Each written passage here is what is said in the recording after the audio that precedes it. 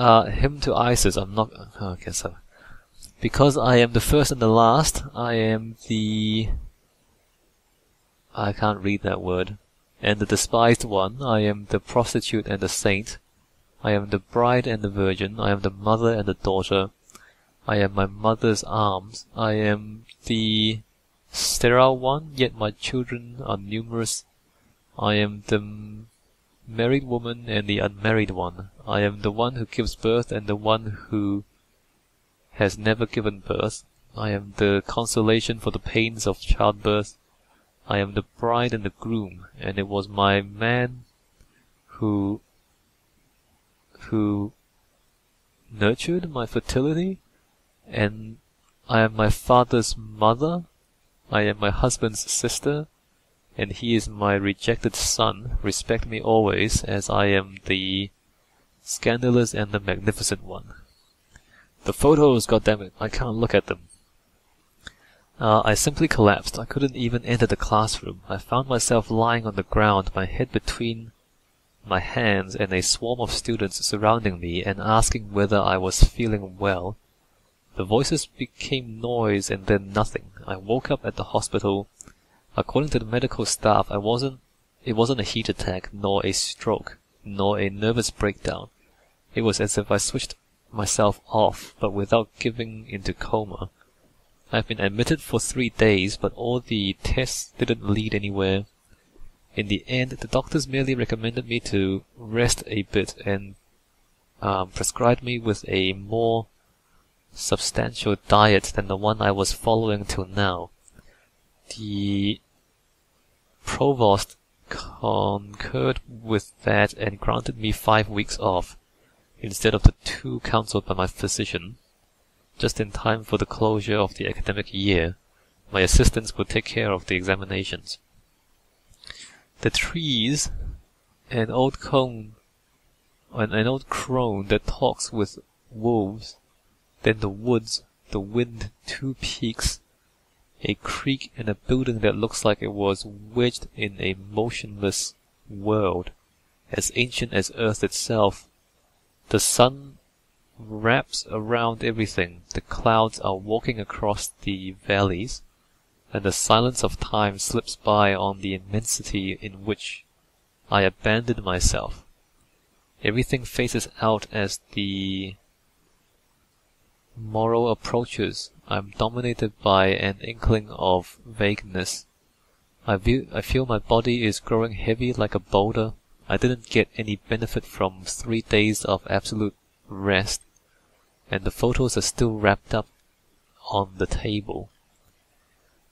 Marco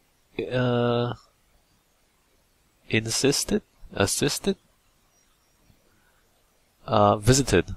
Marco visited me today. He reported on how things are going back at the university, sitting on a small table. I made a pretense of observing him and paying attention to what he was saying. I asked him if he wanted some coffee. He nodded and told me he would help himself. "You should rest," he said, raising a smile, smirking. "I told you a myriad of times not to address me in such a polite way." I replied, letting him do it. A few minutes later he returned from the kitchen, carrying a little tray with 2... What is that word? He's so clumsy he stumbled, pouring the steaming hot coffee on the package with the photos inside. Everything happened as quick as a flash. Regaining his balance and realizing what he had just done, he opened the envelope in order to remove the stained sheets, allowing the liquid to pass through it. Without uttering a word, he handed me the photographs while he was cleaning. As soon as I held them in my hands, I felt shivers running over my whole body, and that uneasy feeling that didn't abandon me during the last weeks turned into horror. The first image showed 2 mountains. I whispered with a choking voice, "Castor and Pollux." Amazed by recognizing them, I began to browse them. After cleaning the mess, Marco came closer to gape at those old photos with me. Why have some of them been torn, he asked. No clue, I replied in a huff without any reason. I couldn't even recall having been in those places. Unfortunately, there were no doubts. Some of the torn photographs featured me too. These were shot these were shot in several locations, I guess. There's a bunch of names, but I can't read the handwriting. When was I there? Who was with me? Why were these photos ripped apart? Filled with questions, I didn't care to Marco anymore. So after a couple of minutes, he fabricated some excuse I didn't even hear so he could take leave. I was flipping through the photos more and more heatedly, as if they were a dream sequence of which I was seeking the sense. Only after many hours I stood up from the chair to lay the photos on the table, and only then did I notice that one of the photographs fell to the ground under it. It must have fallen at the time Marco pulled them off the envelope to save them from the coffee. I picked it up, looked at it for a few seconds, and then I fell on the floor like a corpse would have fallen. The old sawmill I had seen in the photo appeared to me in my dreams. I reached it, but I couldn't go nearer. I wasn't able to pass over the surrounding fence, as if it were an invisible barrier. When I saw her, I was caught in a trance. Now as then, there was the doorstep. She was on the doorstep, and her immense gorgeousness illuminated the walls in which I was imprisoned. She seemed sad and didn't talk to me. When I came round again, soaked by the morning sun, my doubts were gone. I must go to Diagas Valley, or better, should I say, return to. I will bring with me few things, and this jotter, where I hoped I will be able to write how this crazy story ends. Anna, how could I forget you? Alright, there's his journal. I don't think any of this actually got recorded.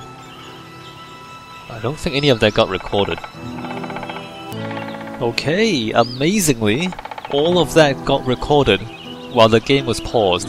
So I'm gonna do that again. I've got a bunch of photos here as well. So in the extra package, there's the journal and the photos. I'm gonna look at the photos. Unfortunately, you can't see them, but I'll try to describe them. Alright? Alright. So, basically, this is a real place. As far as I can tell, these are pictures of a real house, and it looks pretty much exactly like... Well, not quite exactly. It looks very much like what we have in the game, except less clean, less sunny, less shiny, and just kind of dirtier and more run down. But otherwise, it looks like a real place.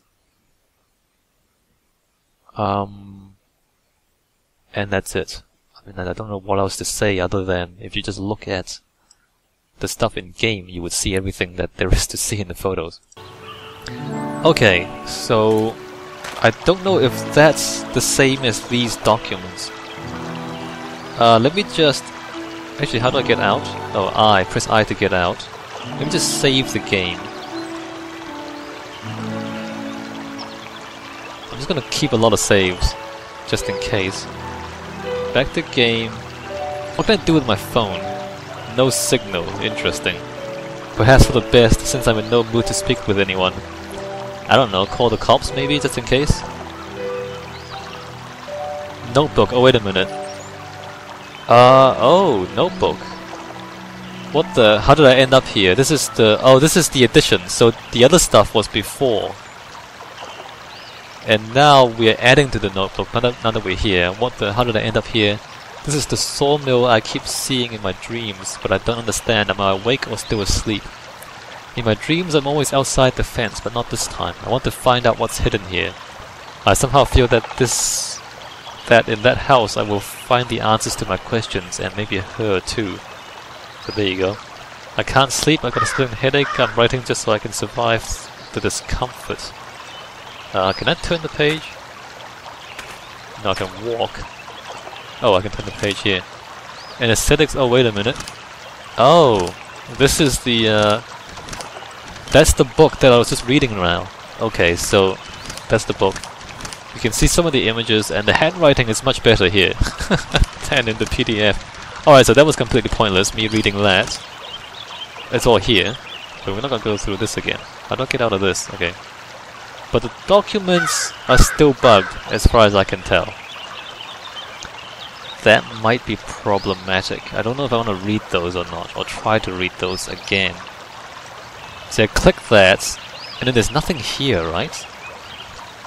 And I press escape, and I can't actually escape out of this. I can press I. Okay, never mind. I can press I to get back. But if there's no documents, like I click that. Oh, wait a minute. Oh, I see. It's a folder. We don't have any documents yet. When we find documents, they'll be inside here. Okay, I get it now. I get it now. It's not a bug. It's just empty, and it doesn't really tell you how to get out. You just press I to get back out. Alright, the game's not that well designed, but I think we've got it. I think we understand how this works. Okay, so we have a little string here. I'm gonna cut the string. I'll bring it with me. Cut the rope. What is that? A little string? Okay, fine. A little door. Oh no, you have to pull it. You can't just click on it. A cracked wall. No way, I can't make it with my bare hands. You can crouch by pressing C, by the way. Cracked wall? Knife it? Nope. Pivot it? Nope. No, what am I doing? Put the knife away. Put the knife away. Put the knife away. Put the knife away. Okay, right click to put the knife away. Pebble it. Nope. Set it on fire. Nope. Alright, so you can't do that.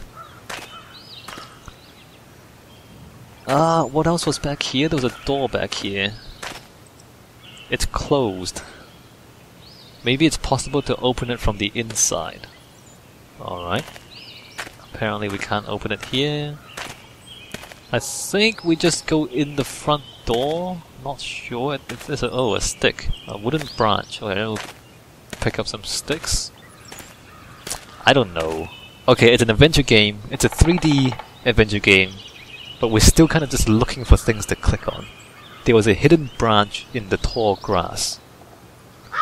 I mean, how many of you think that's a good idea? How many of you think that's good game design?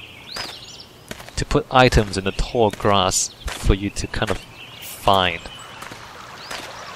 I don't think it's a good idea for games, man. What's it, like maple leaves? I'll take one. Alright, pile of rocks. That's a grave, isn't it? What's this? Dirty object. There are some flowers around this pile of rocks. Someone must have stacked them like that on purpose. Yeah, it's a grave, I think. Anyway, we found the dirty object. There's a big rock here. I guess this means that we're gonna spend the entire game staring at the ground, looking for things to pick up. Right? I don't know. What is this? Pile of rocks? A sort of rocks are scattered on the ground. Can't pick any of them up, alright. We've got in the water from the brook, we've got a pebble. And barred window. The window is bolted firmly shut, we can't open that. There's no way to pass through here, alright, fine. Barred window, yep, can't go through there neither. Can probably just jump up here, if we can jump. There's no jumping in the game though. Just looking for more things to pick up. Alright, so there's another side door. Nope, it's closed. Maybe it's possible to open from the inside. This thing. Something's inside. Let's try and break it. Oh wait, we can't break it. Hold on, let me just get out of that.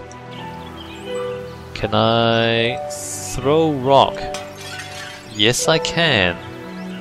A gear piece. You really can't reach it. You can't reach it? Vandal achievement. Wooden branch. Got it. Okay. So what do I have? See, I've got more stuff. What is this? Dirty object. Can I just look at it?